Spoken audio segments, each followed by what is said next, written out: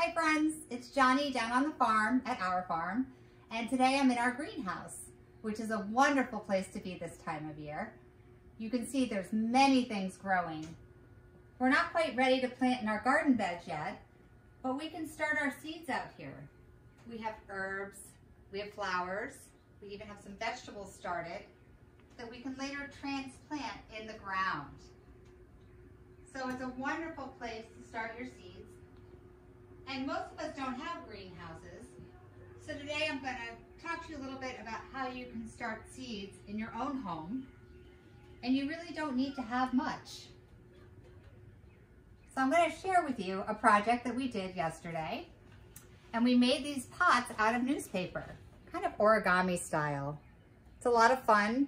You just need a half a sheet of paper and you fold away. I'm going to share a link with you on the instructions so you can do this at home. Then I put soil in them almost up to the top.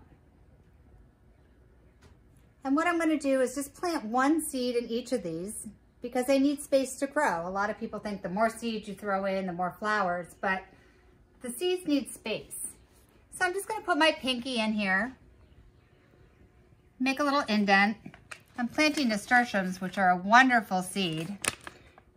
They turn into a flower that's also edible, and it also repels pests from your garden, like squirrels and rabbits.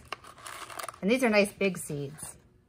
So I'm going to put one right in here, kind of tuck it in, and then I'm going to give it just a little bit of water.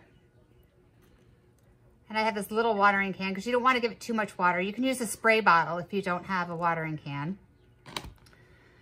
And these can stay right inside your house. You can put them on top of your refrigerator where it's nice and warm, on a radiator. They don't need sunlight actually until it's time for them to sprout up. And as soon as they come out and you see a green shoot, then you're going to want to put them in the sunlight.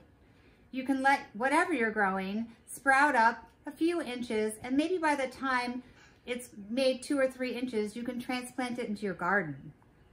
The nice thing about these pots as well is you can put the whole thing into the soil because the newspaper will decompose. So it's a great little project you can do at home to start your seeds. Whatever seeds you might have, you don't have to necessarily do flowers. You could start with anything really, and it's something you can do together. Thanks for joining me in the greenhouse today.